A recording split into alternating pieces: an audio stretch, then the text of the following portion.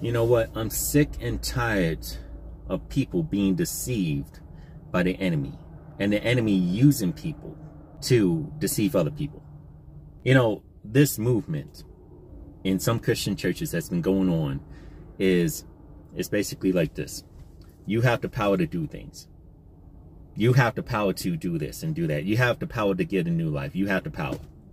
They say the name Jesus, but they say that you, specifically you, have the power, and that you can accomplish these things, and that you can achieve these things.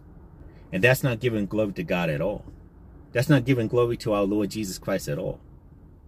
That's giving power to you and saying that you can believe in the name of Jesus, but you can do things under your own power. Let me tell you something. I'm going to be really forthcoming when it comes to this. Humans cannot defeat the devil. It is impossible for a human being to defeat the devil without Jesus Christ, without the power of Jesus. If you don't have the Holy Spirit, if you don't have faith in Jesus Christ, in his teachings, in his word, then you have no power. You can say all the cheerful things you want to. You can celebrate with everyone you want to. Everyone can be happy and joyful in oneself. Everyone can achieve whatever they want to, get whatever business they want to, just all that, graduation, whatever. But you have no power to defeat the devil. I'm in Proverbs chapter 27. I'm just going to read this to you and let the Holy Spirit take over. 27:19. It says, as a face is reflected in water, so the heart reflects the real person. The heart reflects the real person. So when someone starts speaking about self, it's just all about self. When someone starts speaking about you, it's just all about you. This is why when I go on Facebook and I'm checking out friends and so on and so forth, I see women of God truly talking about Jesus Christ and spreading the gospel of the Lord Jesus Christ and speaking about the joy and the delight of God. But I see other so-called Christian females out there. I say females because we have a lot of females on Facebook displaying themselves. I see a lot of other Christian females on Facebook, and they're just saying, well, you know, it's all about self. It's all about me. I believe in Jesus, but it's all about me. Let me tell you something. God is trying to make you into the likeness of his son. He's trying his very best. But you're trying your very best to be your best self, to be a better self. You see, you're placing yourself as God. In the Bible, and I just finished reading this part, God was speaking about how the devil used to work for him, the devil in all his splendor. But this was before the betrayal, before the rebellion. How he was just displayed in all his I guess his stones and all his glory and so on and so forth. The devil, Lucifer. And he used to work for God. And ever since God created Lucifer, he was just perfect. But then the corruption, the image, like I guess well, I'm just paraphrasing. The devil looked at himself and he says, wow, I'm so great. My pridefulness, I'm just so wonderful. I'm so powerful. Look at me. Wow, you know what I can do? I can go ahead and be higher than God. I could be better than God. And you see, that's the devil mindset. And that was the devil's heart. And it's the devil's heart. So in the same exact way that you have pride in yourself and you have pride in your self-achievements, it's the same exact way that the devil had pride in his achievements, in his self-achievements, in his self-ways, in his self-image, and not in the image of God.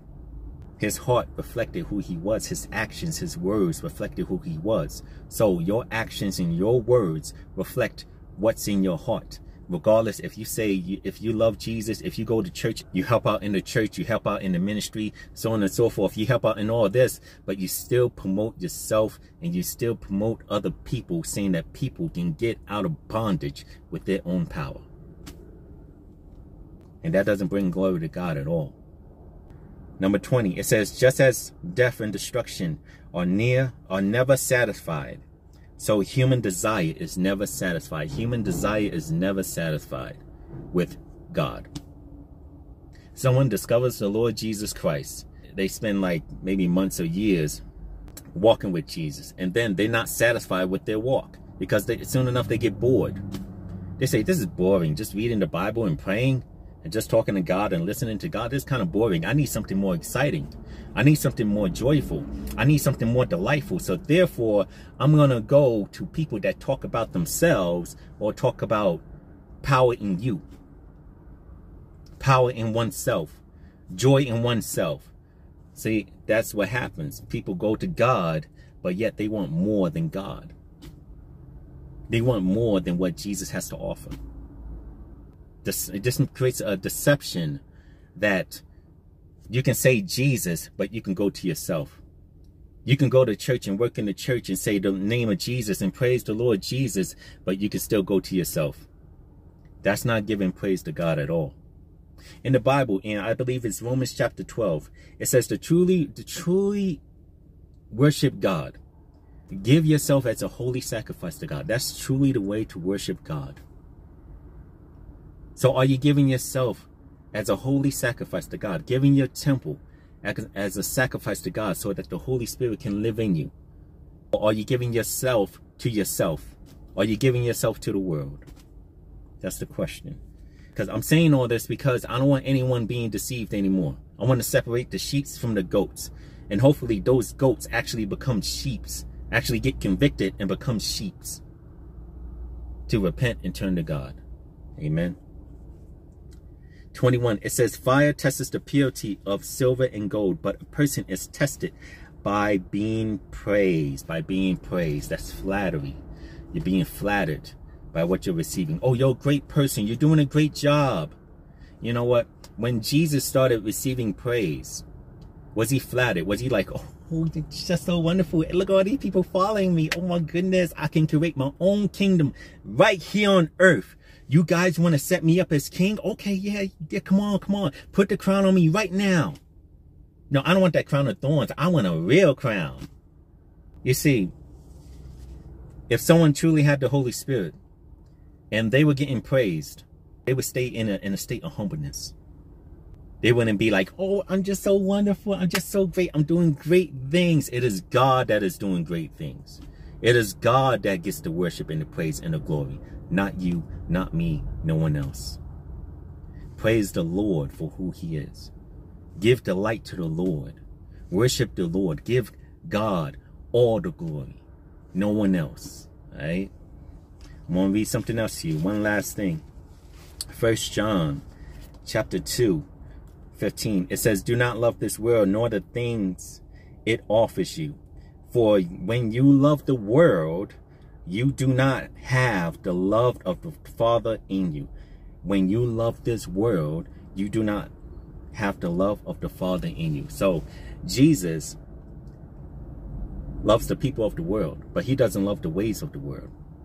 He doesn't love the systems of this world. He doesn't love the joyful commercials and the delight of commercials on TV and so on and so forth. He doesn't love the love that this world has to offer. God is love. God is love. So if God is love and we are seeking God, we are to receive his Holy Spirit, and God reveals who he is, and that is love. All of the scriptures is love because God is love. That's all it is to it. 16, for the world offers only a craving for physical pleasure, a craving for everything we see, and pride in our accomplishments and possessions. These are not from the Father, but are from this world. And this world is fading away along with everything that people crave. But anyone who does what pleases God will live forever. So, you can use the things of this world, but just don't love the things of this world. That's all there is to it. Don't set things, or don't set worldly achievements. Don't set your business. Don't set your diploma. Don't set your degree. Don't set all your achievements of winning whatever. That promotion, that race, that title. Don't set that as number one in your life, because God is not impressed by your career.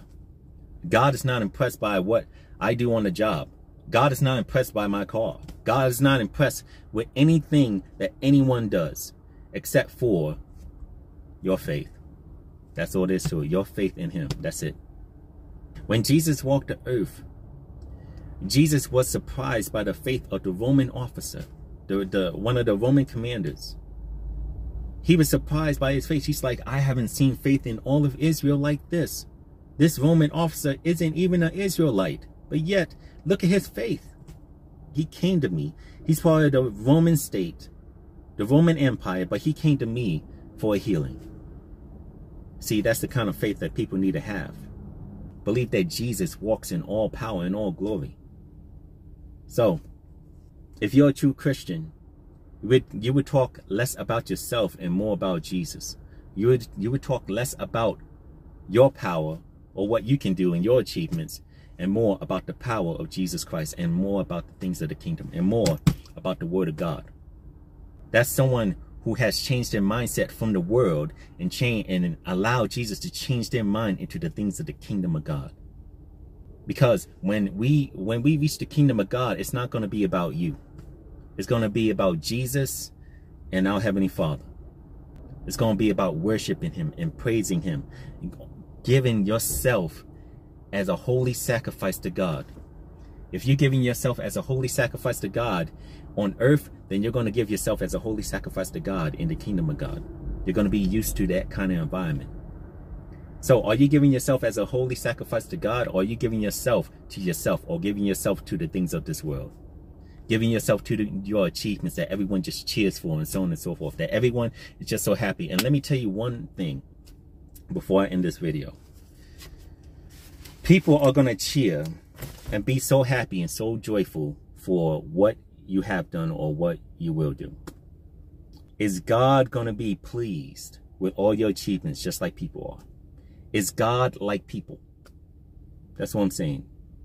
Does God think the same exact way that people do? Does God have joy and cheer you on in the same exact way people do? The way that the world does? Read the Bible for yourself. Have a true relationship with God so that you can know what pleases God.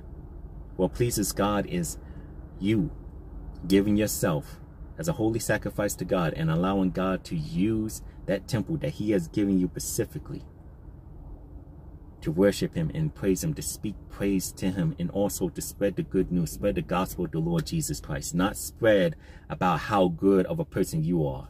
Not spread of how great of a person you are and how you can change someone's life or how they can change their own life without Jesus. But yet you saying that you love Jesus. We need to stop trying to be like other people and just be like our one teacher, the Messiah. That's who we need to be like. We need to stop trying to be like these other people on TV and on Facebook and on TikTok. We need to stop trying to be like other people in the church. We need to just have a relationship with God. And then, you know, when you hang out with someone long enough, you start to be like them. So if you study the Bible diligently and you see the attributes of God in someone, that means that person has been hanging around with God for quite a bit. They've been having a relationship with God for quite a bit. They communicate with God quite a bit. But if you don't study your Bible, then you're just going to say that, okay, this person said that he believed in Jesus, or she said that she believes in Jesus.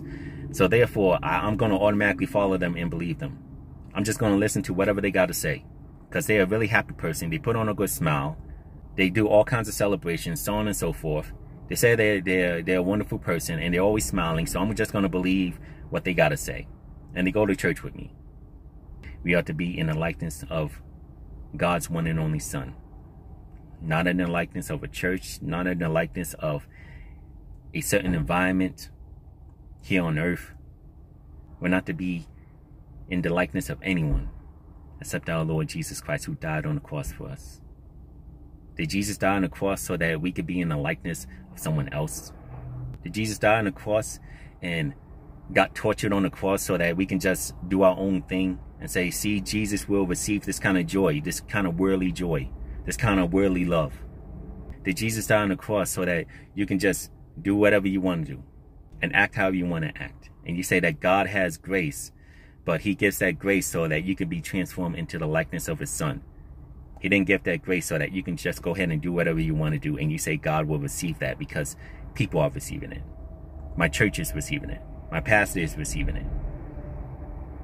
The ultimate thing is Jesus receiving it. It's God receiving it. It's God receiving you. Are you offering yourself so God can use you to benefit the kingdom and to give him the glory? But that's all I gotta say, guys. Just want to say I love you. I love you enough to tell you the truth. Jesus first, God first, and may the kingdom always come first. Stay blessed in the Holy Spirit. Amen.